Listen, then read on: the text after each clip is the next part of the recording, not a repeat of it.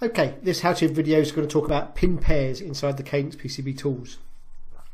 So what are pin pairs? Well, pin pairs are the individual parts of the net.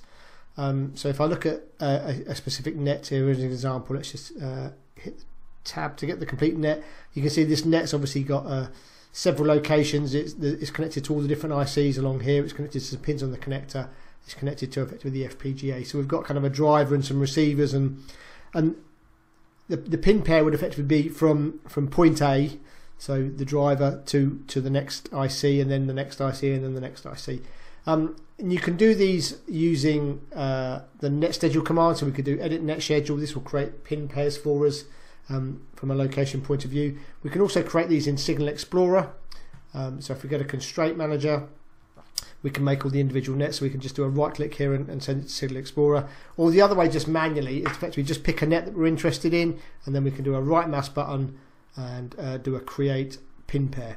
This allows us to then specify the individual pin pairs that we're interested in. So if we're interested in effectively U1, which is the driver, and that needs to go to say U40, we can hit apply, OK, and you can see that underneath that the PPR pin pair object gets created from U1 to U40.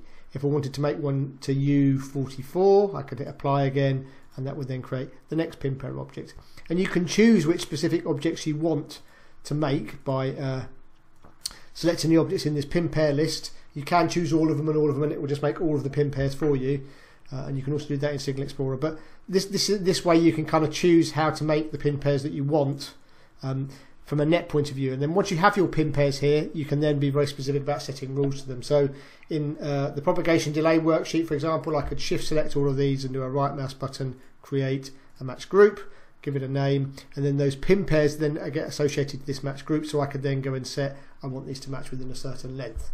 I could also do that in the min-max propagation delay worksheet. So I could come here, make pin pairs, and set minimum and maximum values. So you have got lots and lots of control over the pin pair objects of your net, which should enable you to constrain your design and meet your design intent.